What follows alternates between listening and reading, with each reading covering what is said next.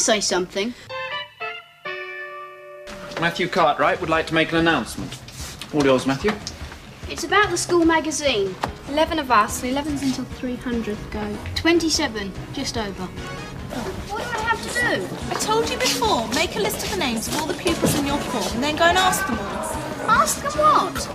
Try it, Cartwright. I'll break your neck.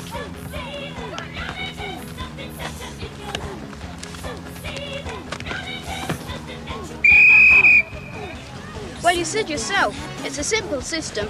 As far as I can see, even a moron could work out the percentage ratios. You said you'd help me.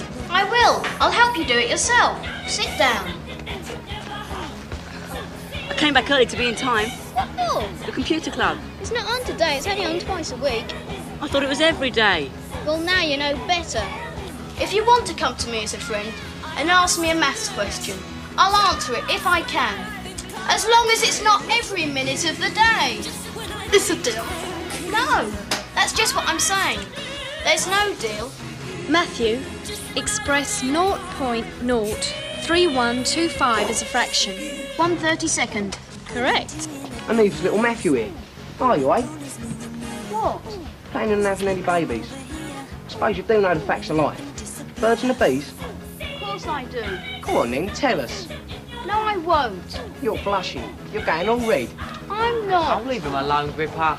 Where did Mummy get you from then, Cartwright? The stalk? Shut up, shut up.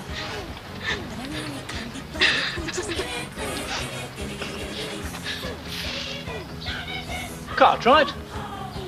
Well, get up, lad. What's the matter with you? I can't, sir. Where are your trousers? Up there, sir.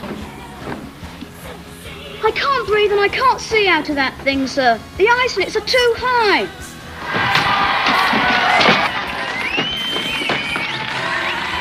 Look, there's only one way to crack the system, and that is to learn what they want you to learn and tell them what they want to hear.